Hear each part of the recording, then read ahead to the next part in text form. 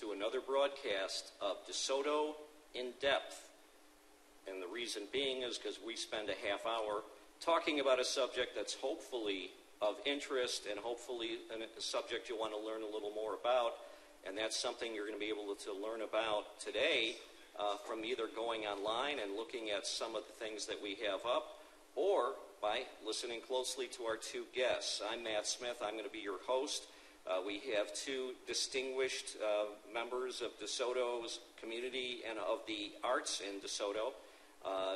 Right next to me, dressed in very plain, drab attire, is Rolanda Brigham, who is an artist in DeSoto. And you could tell, you could see by, you'll learn from her demeanor and her dress that she is expressive, and that's key to being an artist. And we have someone else on the show today coming to us from Hotlanta, Georgia. We have our consultant on the cultural arts in DeSoto, our cultural arts master plan and everything as we move forward. It's Margie Reese. Margie, you are with us, and you are looking totally creative and artistic today. Thank you. Good to be with you guys. Well, it's a pleasure to have you here. I'm going to start out with the first question from Rolanda to tell me a little about the art scene in DeSoto and what you've seen in other cities and how we're getting there here. Well, the art scene in DeSoto is emerging. I've seen plays at the Corner Theater. I've seen artists perform in the libraries. And when they have the Juneteenth festivals and the Hispanic Heritage festivals and all of those festivals, I've seen artists perform, but the majority of the artists come from outside of DeSoto. And I'm sitting here going, So that's exciting. And what I've seen in other cities, in Chicago and in Dallas, they use a lot of local artists.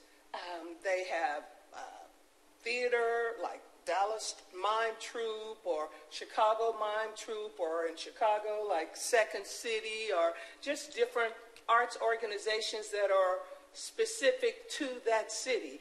And that's what I'm looking forward to here in DeSoto, because this is a wonderful city. This is an all-America city, and I'm excited to be here, and I'm excited to let my little light shine in the city of DeSoto because I love it. See, that's exactly what I was talking about. You feel the arts and the creativity flowing, and maybe that's something that you would see in DeSoto before, but you might have people shake their heads.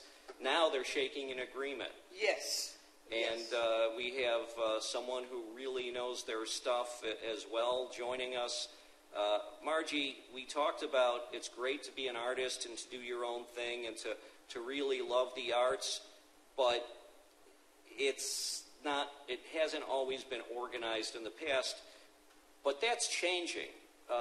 Why don't you tell us a little bit about your efforts to not only cultivate arts in DeSoto and maybe create our own farm system for artists, but how there's some structure finally being added. Yeah, thanks for that question. I was asked by the DeSoto Arts Commission, I guess 2 years ago now, to begin a conversation with residents to think about how to do more of a deep dive into creating a structure for the arts in DeSoto. So the Arts Commission has traditionally done a really good job in granting out dollars for special events. A lot of those events we discovered in our review were presented by, as Rolanda said, organizations from outside of the city. Now, those events were highly patronized. This was pre-COVID. People were really enjoying them, but for many of them, they were one-offs. They were a one-shot deal. So an organization comes in, does a production, people applaud, have a good time, and then they go away. And it's months before the next event. So our work to build a formal cultural plan for DeSoto, I teach arts management, Matt, and I have a saying, that passion is one thing. I don't do passion. Planning is another thing. I do planning. So that the passionate people like Rolanda will have a foundation to work from. So the Arts Commission went through a year of review, constantly keeping the city manager's office informed about what we were thinking and getting some course corrections from them, and then presenting this work to the city council. So now that you have a master plan, which you'll see on the city's website, you needed an implementation strategy. So then how do we get there? So that's what we're working on now.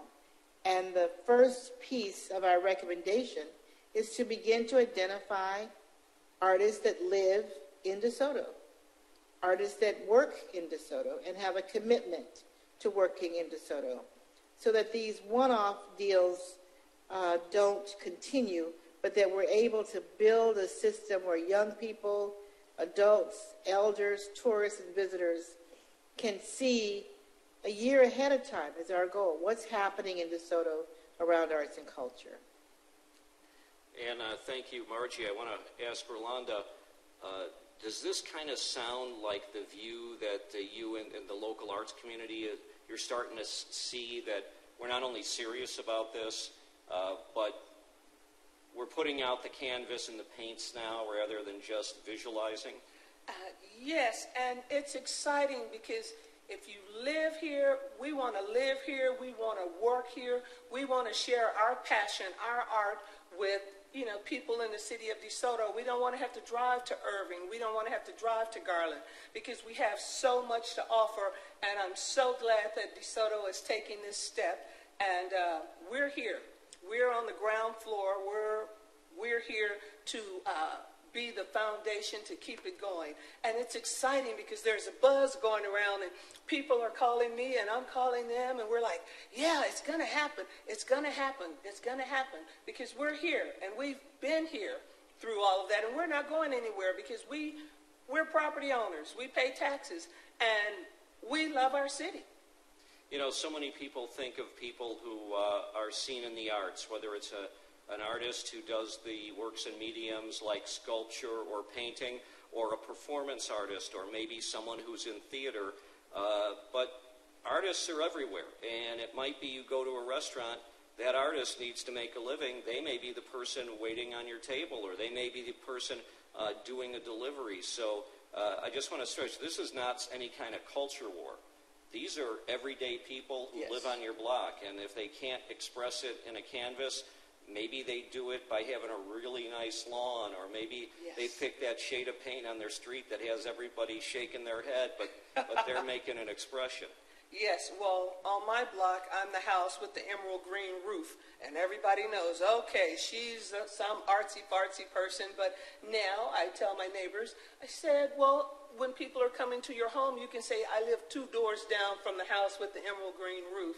So it makes a difference. And when you walk the streets of DeSoto, DeSoto is a very clean city, you can see the houses where the people are artsy-artsy. They may have the hedges shaped like bananas or something, but we're there. You may go and see the waiter in the restaurant, and he or she has folded the napkins a really fun, artistic way. We, as artists, we need to express ourselves in a positive way, and artists in DeSoto, are finding ways to do it. I have to ask you, Margie, I start looking at you more and more as almost like a manager of a team. And since Rolanda and I both have some history in Chicago, we talk about the Bulls. You're kind of like the Phil Jackson of DeSoto. You've got some big personalities, and you're moving them all towards that Pete and repeat, and hopefully where we really are, that bastion that we think is being built. Could you talk to us a little about the temperament of artists and working with them, and what special skills do you have to take to herd them in the right direction? And yes, I can liken it to herding cats, too. Well, let me just say that in the performing arts in particular, artists are accustomed to being directed. They bring their talents, skills, and energy, but there is someone who has a vision for the entire production that says, I need more of this from you and more expression, more tone. And so maybe this image of being the director, the staff at the city has been incredibly responsive. I can't say enough about Kathy Jones and the work that she does to keep these pieces together. Both the city manager and the deputy city manager have been weighing in as we've been moving this process along. So my job is to ask questions, is to probe, is to make sure that we understand everything from the Texas tax code, this is how much fun I have in my job, to equity.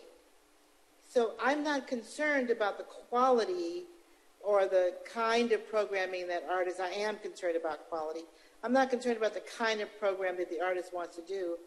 My job is to make sure that a system exists so that the city council can feel comfortable that the tax dollars that are collected through the hotel occupancy tax fund are allocated in an accountable way.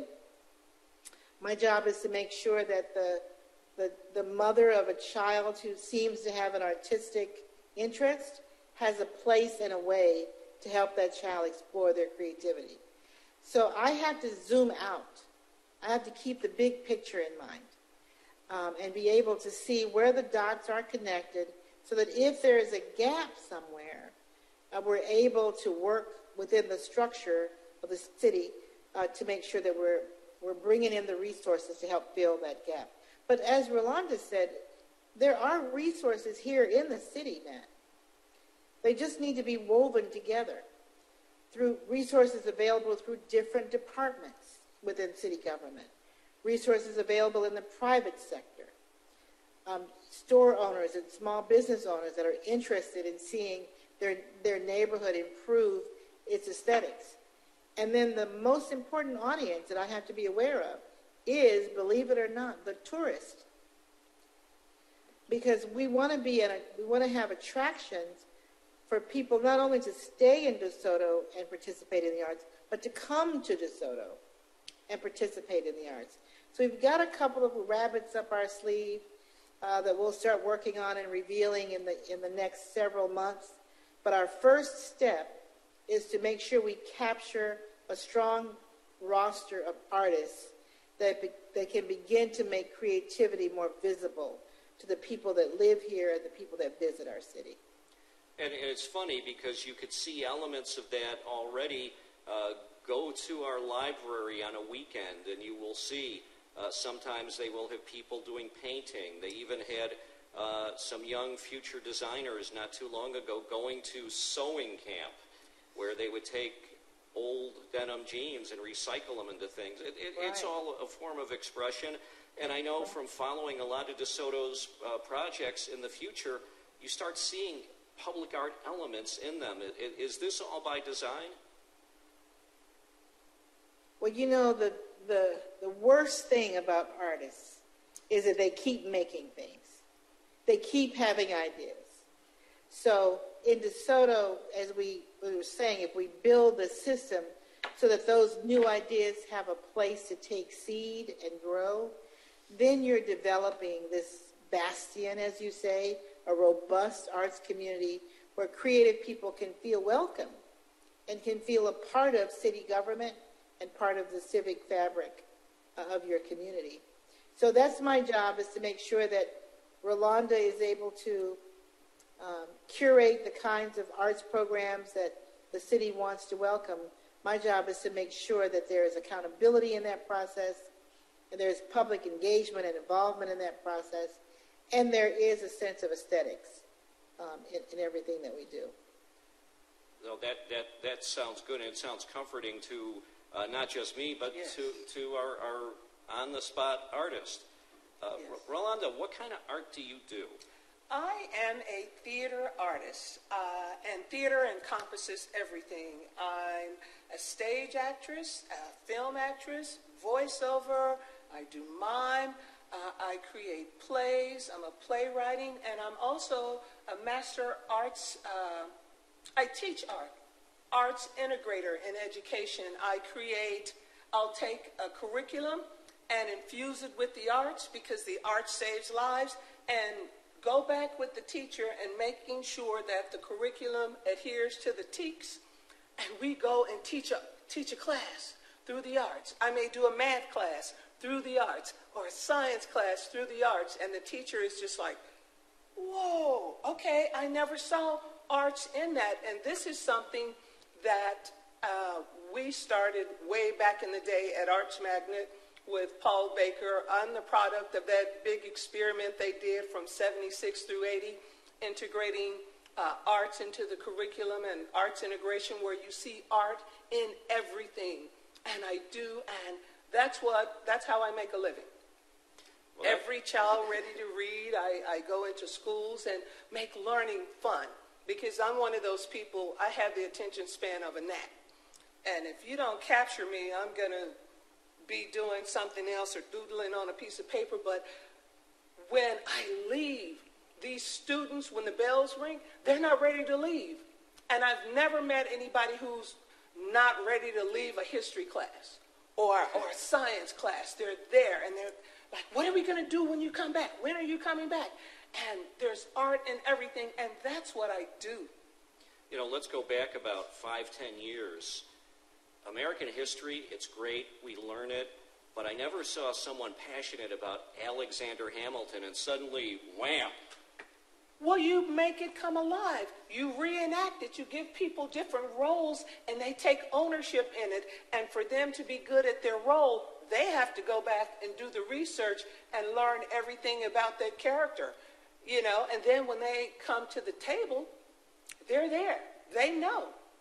They know what's going on, and it's exciting because they're learning, and they're excited about learning, because knowledge is power, and the art saves lives. It does, and actually, I've told this to Kathy a couple times, but I've had the privilege of being in Amsterdam and various parts of Holland and seeing Vincent van Gogh, or as my Dutch friends would say, Van Gogh. And I'm not going to repeat that, because then I'd have to wipe off the screen. It's horrible to try to pronounce some of those Dutch words, but you get by. And what I noticed is the brush strokes are very intense. As much as you know about the man, when I would see him, I would think, ooh, there was some emotional issues there. And then I started hearing people talking about, oh yeah, Vincent van Gogh, from a psychological standpoint, probably would have been out hurting people if he didn't have art to create. So that's the extreme of it, but arts is expression, and sometimes strong emotions, if you channel them the right way, it keeps everybody safe and happy. Oh, yeah. I taught at an alternative school in Chicago, Truman Middle College, and I had the worst of the worst who were kicked out of every public school in Chicago, and when they came to me, they were like little lambs. They came, they were brilliant. I just had to figure out a way to let the arts seep in, and the arts actually saved a lot of lives. These guys who are taggers, they're artists. We took that and turned it into a positive, and they're creating murals on buildings and stuff instead of hanging upside down with a can of spray paint, painting something, and I'm like, I don't even know how you did that. Girls who are creating designs, and you know, some of these kids got scholarships to the Art Institute, and just everybody is artistic. The girls who like to braid hair, they taught people, you know, they now have their own beauty salons. It inspires the community. When they do something in the community, they take ownership of it, and, you know, nobody's going to come around and tag and deface or do anything like that.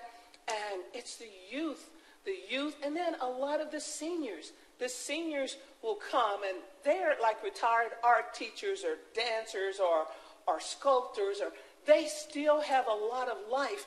And that's what I see here in the city of DeSoto. We have an amazing senior citizen community, and they are brilliant.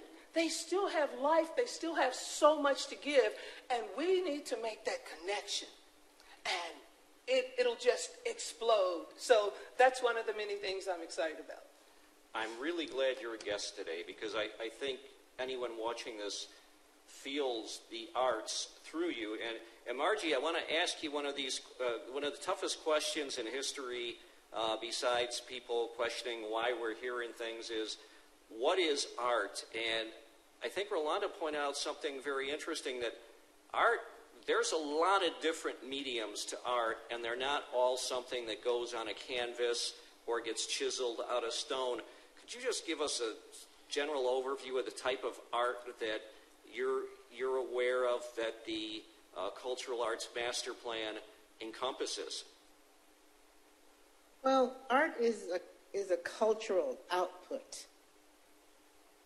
You can create clothing, as you see from clothing around the world, that expresses a people's culture, who they are, how they think, how they live. And so it's difficult to describe what art is. In some ancient cultures, there is no word for art. Art is life. Art is the food you eat. It's how you take care of your elders. It's the way you solve problems. You'll see arts in science. There's a kind of an interesting delineation when the Department of Education started using the acronym STEM, Science, Technology, Engineering, and Math. Somebody decided to add the arts, but they didn't have to, because art and creativity is at the epicenter of science and technology. It takes thinkers and creators to design technological systems and responses to human needs. So art is broad and deep. For DeSoto, it's also important that we think about the humanities. What is the story of DeSoto? So that the next generation of DeSoto residents will understand how DeSoto was built, who settled this area. What is Nance Farm? It's an iconic location in the city, but the average fifth grader may not know the story behind that area of your city. DeSoto has beautiful park systems. So who are those parks named for? And why? What is the natural terrain of that city that makes it such a beautiful place to live? So art is all around us. It's in everything that we do. And I am biased in that direction. I don't think that there is a person on the earth that does not have or utilize some degree of creativity in their everyday lives. Whether it's standing before the judge and telling your story, and embellishing it, or whether it is delivering a fine piece of sculpture. So I think art is in the eye of the beholder, but it's centered in human nature. It's centered in culture. And so I want to see for DeSoto, this is a shameless plug before we run out of time. Go ahead. I want to see residents involved in this process. People who think, I don't do arts, I don't have any artistic talent, but they have good judgment.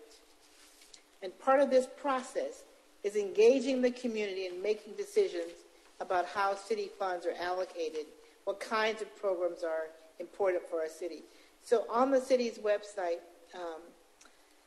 and I think you'll get a slide to send you to that website to look at pretty soon, there'll be opportunities for you to volunteer to be on a review panel. So not just to be a part of, a theater production, but to decide where that theater production should happen. Who should be the audience for it?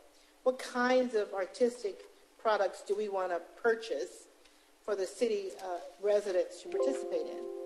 So in addition to, thank you for putting this up, in addition to the first grant-making program under this new public art plan, the DeSoto Artists Lab, the lab will actually contract with local artists.